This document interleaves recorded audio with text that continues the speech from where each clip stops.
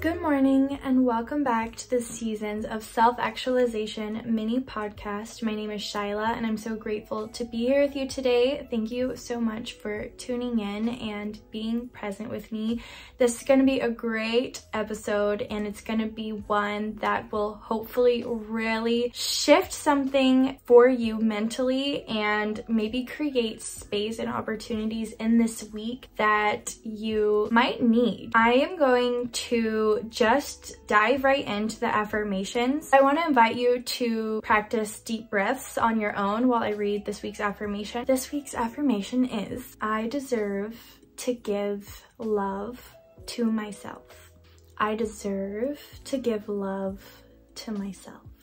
I deserve to give love to myself.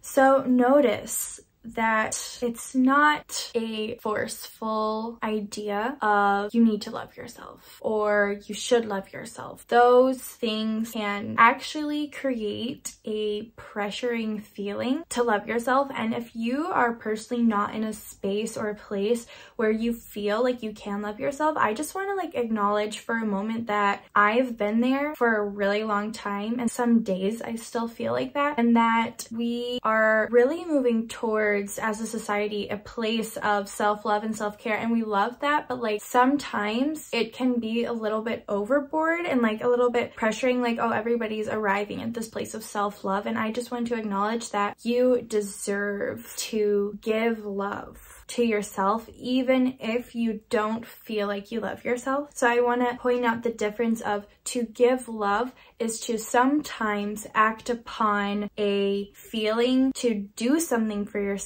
that shows love without you being in a place of feeling like you love yourself. This is a safe space and a non-judgmental space, and I just wanted to acknowledge the fact that if you're not there yet, that's okay. Today, I really want to talk about how to actually start showing yourself love, how to start living the life that you are actually deserving of and worthy of, that you maybe haven't been able to give yourself yet. Totally understandable. Once again, we are in a place of, no matter where you are on your journey to creating a life that you feel like you're thriving in, that it's all okay. The past few episodes, and especially last week, we've been acknowledging that there are unpleasant and negative thoughts that we have in our minds, and that they're usually conditionings or patterns, and that they're very natural to have. And we have entertained the idea that we can start to create new thought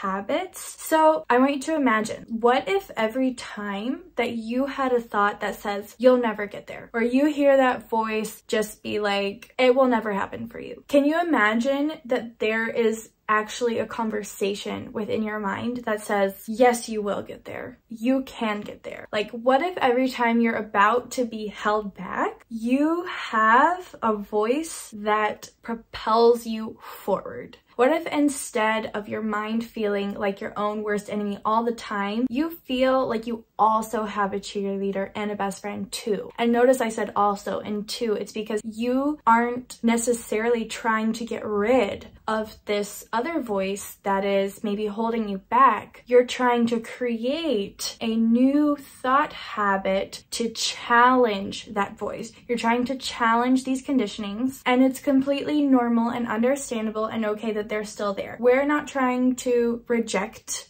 this part of ourselves, even though it's our conditionings, that we're just trying to open up our mind for conversation instead of demands, okay? So I think that the art of creating a safe space within your mind is understanding where you actually have the power when you feel like you don't have power. So not assuming that you will always be able to control your thoughts, because that's not actually the intention, but rather that you'll be able to organize them and see them for what they are and decide what to do with it. So they're still there, your thoughts are still there, but you create space within your mind to start to notice where you can put them and what you can do with them and what you can say back, and you start to have a little bit more power within your mind, even though you can't control your thoughts. Today, I want to talk about building this compassionate voice in your mind that you deserve to have. And I promise that with practice, it is possible. I have now definitely a full dialogue in my head. Like, I mean, we're just being honest here. I do. And I think more people do too. We just don't really like talk about the voices in our head, like not really that much, because it sounds a little bit like, okay, you have voices in your head. Like, yeah, I have voices in my head, but like, I think you do too. But like, we have actually a power to create dialogue. Like, it's not only one kind of voice that's going to control our lives. We can maybe not choose our thoughts, but choose what to listen to, right? And we can also choose what to put in our minds. So let's talk about that. Over the past couple of years, I have definitely cultivated a kind, compassionate, and gentle voice within my mind as well. And it has been great. Not that every day in my head goes easy, but like at least whenever I have a struggle within my mind, I can usually reason what's going on and have compassion for myself. And even whenever I can't come to making a decision and like act upon either voice, I at least can start to be compassionate towards myself through this process. So a great place to start after you have acknowledged that the thoughts are patterns, if you start practicing saying things that you would want to hear your new voice saying, then it will happen eventually. It is a repetitive thing, and this is where affirmations or mantras can really become such an amazing tool, because after you start to hear things over and over, or read things over and over, or say things to yourself over and over again, it only makes sense that they stay swirling in your mind, and it only makes sense that it will become a habit, like with anything that you do physically or action-wise. So start practicing saying compassionate things to yourself, even if it feels weird and uncomfortable. Just try to. And I'm telling you, once you get past this discomfort of being nice to yourself, because I've been there, truly, I have been like cringy discomfort, like nice to myself, and I'm like, who are you even? Okay, but the more you do this, the more natural it will become. And if you start reading things more often, like you can even put something on your home screen, you can put something on your mirror, on your wall, like there's plenty of opportunity to put things around. But do we do that? Not really. It's not really a natural thing to us. So like, we have to make an effort to be nice to other people, but also to ourselves, okay? This might seem pretty basic, but like I said, we don't really do it, right? Yes, it is maybe a cliche thing, but like also, why haven't we done it, right? So like, let me invite you now to make a note somewhere, or have a phrase that you want to say to yourself on repeat to think about this week. So if you want to pause this video and like figure out what that is for you, you're welcome to do that. And otherwise, I'm going to give you another practice to help you cultivate this new compassionate side within your mind. So on top of hearing and thinking these new things, we need to practice building trust with this new voice.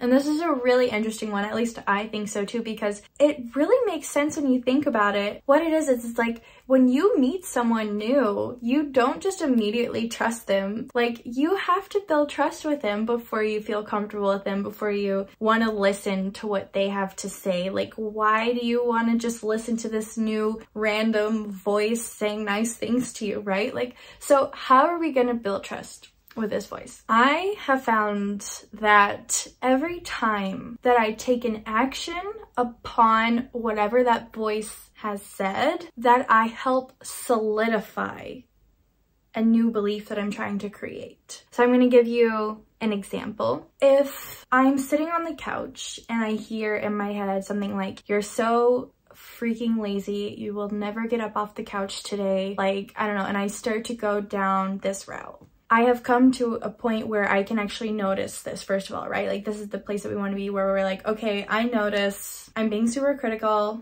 towards myself. That was a mean thought. That didn't make me feel great. That conditioning is really loud, right? Like, acknowledgement. Then I place that, I organize that within my mind and say, okay, this is my tendency. This is my tendency. This is a voice that pops up into my head because it's my tendency, right? So then I've put it where it needs to go, and then start to challenge it, start to open up a conversation, just be like, is that really the full truth though? Like, is there even a tiny % chance that that's not the full truth? Because that sounds like a big claim, right? And then maybe the compassionate voice can find its way to you and be like, probably I feel tired today and it makes sense that I want to chill, but I think it might be better for me to go make myself a sandwich or a smoothie. So then what you do to solidify this new idea, this new voice that's like, hey, I love you, and like, you can go make yourself a sandwich. Like, why do we listen to this voice, right? What we're gonna do to solidify this new thought and belief and like this new voice that we're trying to create is stand up off the couch. That is how you're gonna prove your new voice right. If you stay sitting on the couch and you keep letting this idea of you're lazy, that's why you're staying on the couch, make you stay on the couch, even though you're maybe not lazy, you're still staying on the couch. So you're kind of proving a point to this other voice, okay? So we want to think the new thought, but then act upon the new thought. And I really understand that this can be a daunting idea, or especially when you get paralyzed even by this other voice. I have been there, and getting up off the couch is just too hard because you're just, you know, you're spiraling. I so get that. A great practice for when you're at this point is to try to connect with your body.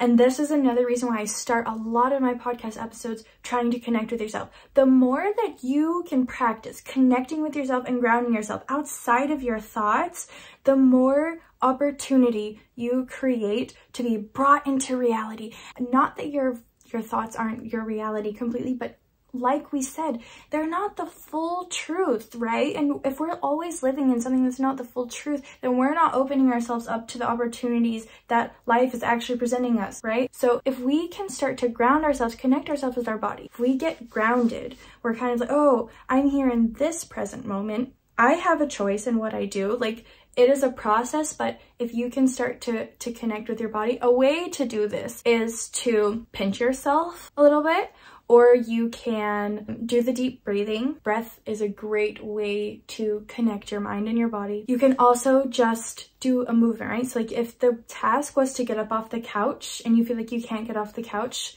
can you move your fingers? Bring attention and awareness to your body. So no matter how you choose to go about this, it's really important to start building trust with this new voice by solidifying it with a small action. And I'm telling you, a small action is enough. It is enough. Every small action that you can get yourself to do based upon a voice of compassion and something that's good for you and helping you get to where you want to go is a win. Okay? And no matter how you choose to go about this, like, find a way that works for you, observe yourself, like, figure out different ways to do this. Like, it's all customizable. There's no one right way. It's just the idea that we're trying to provoke that this is possible for you. And no matter what, it is just such an underrated skill to be able to shift from a negative thought or mindset to one where you can not only feel safe, hopefully, within yourself, but also to be able to function, maybe on a basic level like you deserve, but also how you might need to function and want to function, and developing this skill is so worthwhile. I want to thank you so much for taking the time to not only sit here with me and my thoughts, but to also be present with yourself today and invest in yourself today. Like, those things are also underrated, but like such a big deal, and I want to acknowledge you for it. If you want to share something that you've learned or talk about it with someone, I really hope that this space will be a place for you to do that. And I would really love to hear if there was something that you learned or something that you would like to share. So definitely let me know. And otherwise, I hope that you have a really great week, and I encourage you to keep going, even if that means sitting still with yourself, sitting still with your thoughts, and being present with yourself a little bit more. Make sure to tune in again on Monday to set yourself up for another great week here in this lovely space. Thanks again.